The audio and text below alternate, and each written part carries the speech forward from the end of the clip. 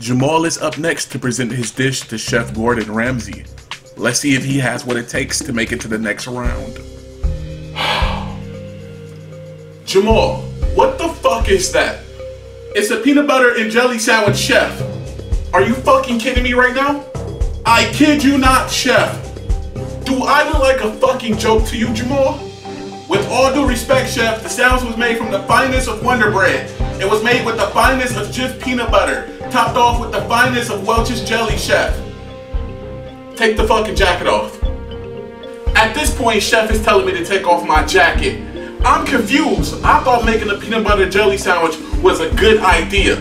I was gonna make a beef Wellington, but I'm from the hood. I'm from Detroit. Niggas don't eat beef Wellingtons there.